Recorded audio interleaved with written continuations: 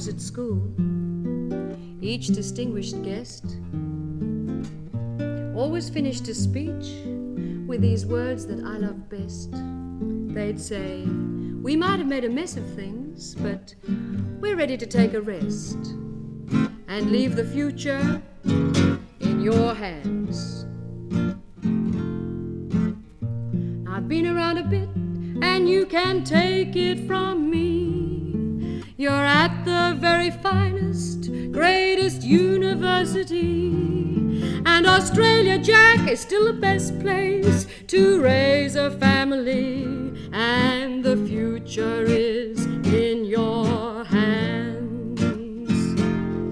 Of course, there's no money for research, but then I'm sure we all agree a missile base is more practical than a tower of ivory. You can't equip a bigger army and equip a library and keep the future in your hands.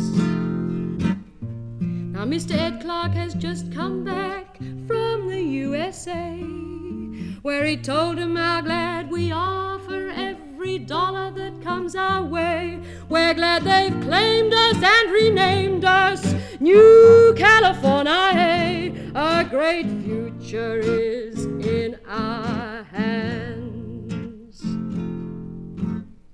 The burnt children of Vietnam, oh, we would dearly love to see, flown here to our hospitals for plastic surgery.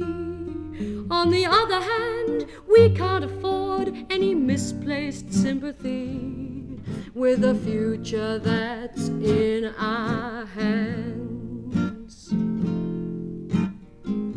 Of course, you might be in the ballot when you finish your degree, but then gambling comes so natural in this lucky country, and I know you'll make this sacrifice to keep Vietnam free, to keep the future in your hands. Now, if you spend too much time reading books, you'll get so far behind. Education today has got to be visualized and streamlined, so a subscription to Life Australia will build just the frame of mind for the future that